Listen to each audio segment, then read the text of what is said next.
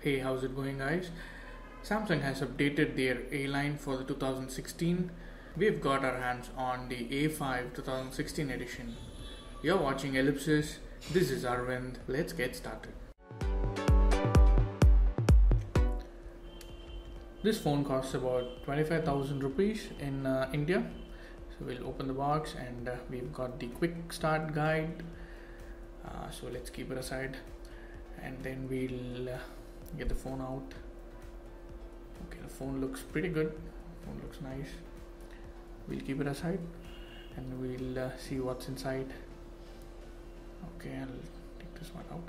Okay, we've got an earphones, that is an in-ear earphones, and you've got the volume rocker as well as the answer end button for calls, and then you have a SIM ejector tool, and then you have the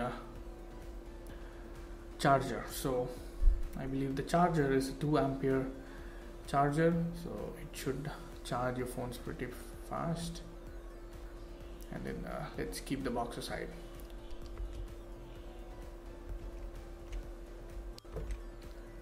The phone looks beautiful and it has glass on both sides with a metal frame. As it has glass on both sides, you will have a lot of fingerprints, so please be cautious on that, or carry a towel with you. And the phone weighs around 155 grams and has a thickness of about 7.3 mm, so that's pretty thin. And the screen size is 5.2 inch and it has a Super AMOLED screen with 1080p resolution. This constitutes of 424 ppi, which is good, which is quite good. And the screen is protected by Corning Gorilla Glass 4, so it should be a bit safe, or it should resist against slight drops and all. And the phone comes pre-installed with Android Lollipop 5.1.1, and I have got an update today for the Marshmallow, so it will be bumped up to 6.0.1, and we have got 2 GB of DDR4 RAM on board, and it has a fingerprint scanner. It is quite good. Won't say it is top notch, but then it is quite good, and I'll have a separate video on how that works.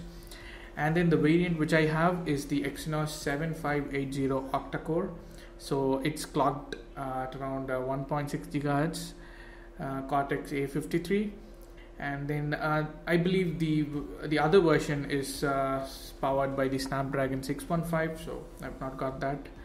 And we have dual SIM in this phone, and there's a separate slot for the SD card as well, which can be expanded up to 128 GB.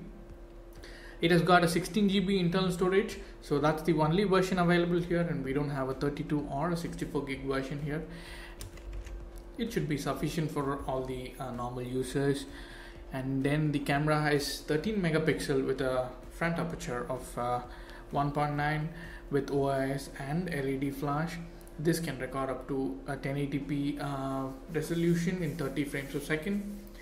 And it has a 5 megapixel front shooter, which also has an aperture of 1.9, and it can also take 1080p videos. So these cameras can perform better in low light scenarios.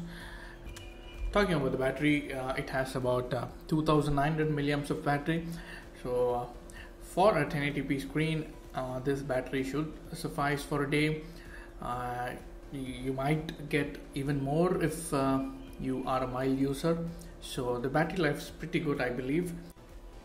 So that's all I have for you guys in this video. So I'll be back with more camera review and a game review for this A5 2016 edition. Do subscribe and like the video if you have liked this, and please let me know your comments in the comment section below. See you then. Bye bye.